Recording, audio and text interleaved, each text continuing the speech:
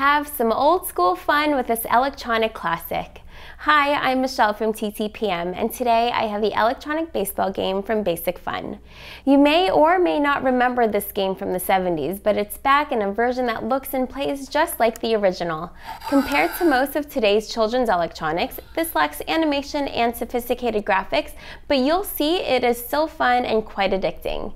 To play, you can switch to level 1 or 2. Level 1 has slower pitches than level 2.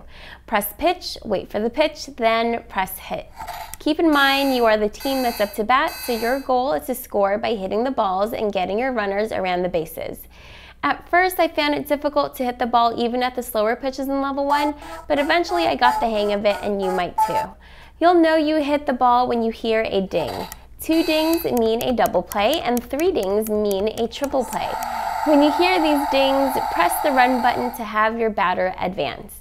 Young players will be surprised by how fun this can be, and classic game enthusiasts might love it for its classic feel. 3 AAA batteries are included for demonstration purposes only, and replacing them is recommended. You'll want to hang on to the included instruction sheet for future reference, as it contains important information including how to play. The electronic baseball game is by Basic Fun and is for ages 8 and up.